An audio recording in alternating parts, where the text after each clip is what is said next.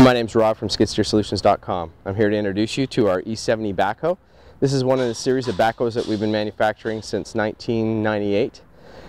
This model in particular features two cylinders. One controls the bucket sweep, one controls the thumb.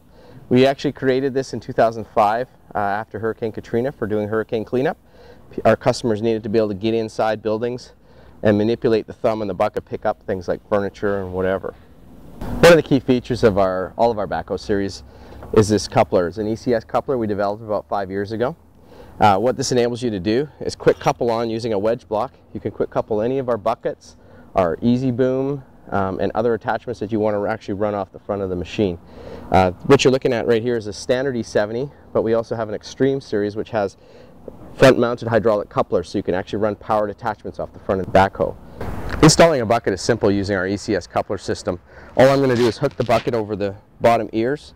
I'm going to roll it into place, lift the wedge block up, let it slide down into place, and tighten it down.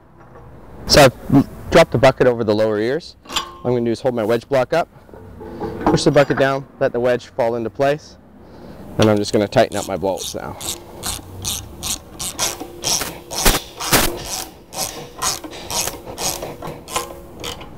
And after each use, you just always want to just double check and make sure that the bolts are tight, because when the buckets are new, you've got a little bit of powder coat paint on there that could make it sink down and loosen up on you.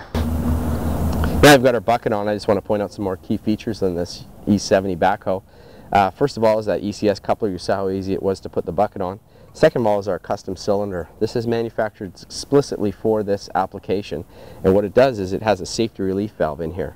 So if you pull too hard on something, like you're jamming on a stump or something and you're pulling, what it'll do is it'll actually relieve pressure back through the lines, and that just makes it safer for everything. Saves the pins on your machine, saves the buckets, saves the cylinder. It's just a very, very safe thing to have.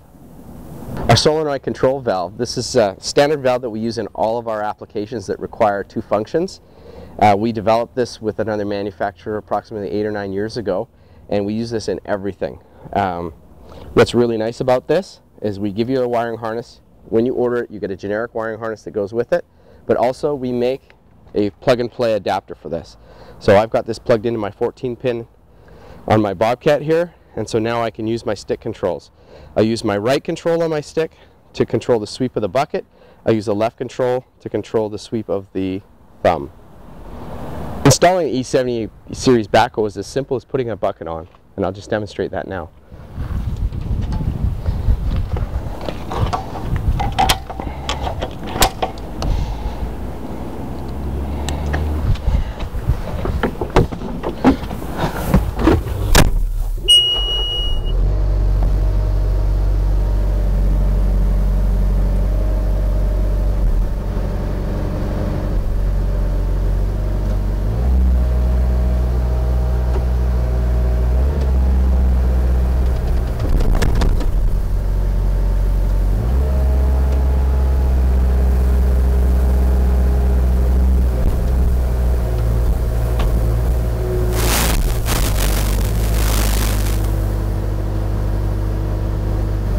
I'm just going to get in the machine now, and I'm going to run it for you so you can see the full sweep of the bucket and the thumb.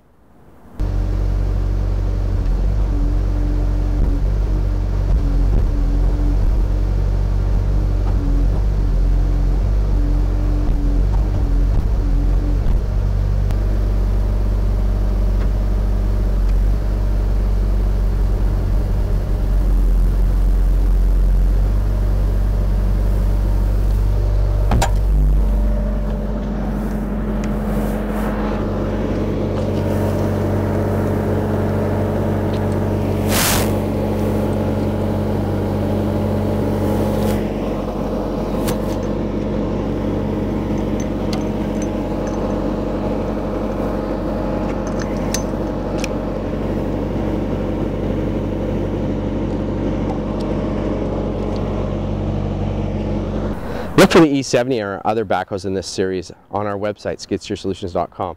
We hope you'll visit us often.